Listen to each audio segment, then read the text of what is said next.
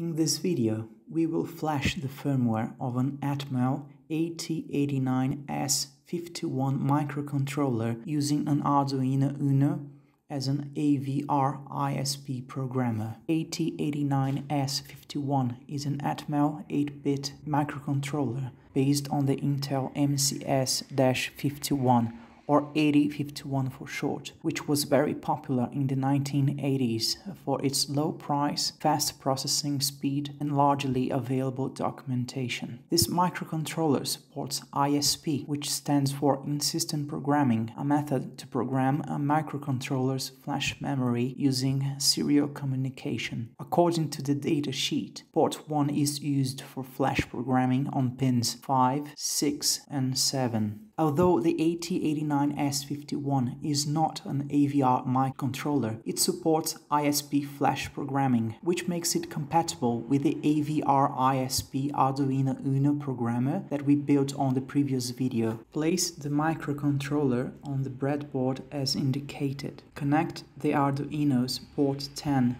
to the microcontroller's pin 9, Arduino's port 11 to the microcontroller's pin 6, Arduino's port 12 to the microcontroller's pin 7, and the Arduino's port 13 to the microcontroller's pin 8, as indicated in the pinout diagram.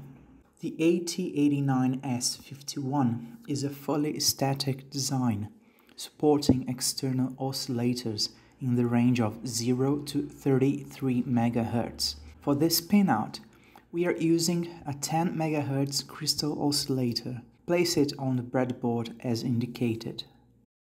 Use two 27 picofarad capacitors as indicated. According to the microcontroller's datasheet, 30 picofarads are recommended, with a margin of error of 10 picofarads. Now connect the input and the output of the crystal oscillator to the microcontroller's pins 18 and 19.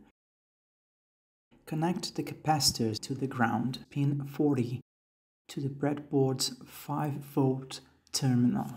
Connect Arduino's 5-volt and ground to the breadboard. Connect the microcontroller's pin 20 to the ground. Connect the microcontroller's pin 30 to high to enable the flash pulse programming. On macOS, install avrdude using brew.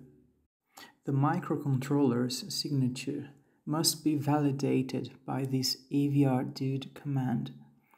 Make sure that the device signature corresponds to the AT89S51 info from the configuration file. The confirmation means that the AVRISP programmer was able to successfully connect to the AT89S51 ISP interface. The second command sends the Intel hex file through the Arduino programmer, writing the microcontroller's flash memory with the final firmware.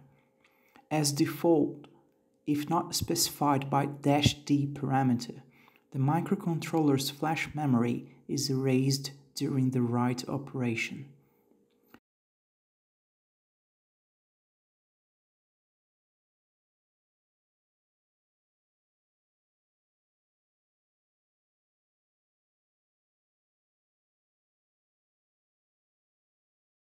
Now the avrdude double-checks the operation by reading the flash memory's content and comparing it with the hex file.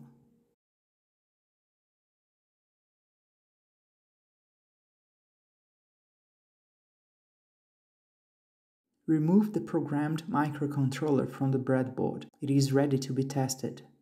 On the other breadboard, with the pinout as specified on the GitHub source code project, see comments section for the GitHub link, place the AT89S51 chip. Power up the prototyping breadboard and wait for the code to start. As described in the GitHub project, this example uses an Hitachi LCD module to display two simple 16 characters messages using the microcontroller's 16-bit internal timer.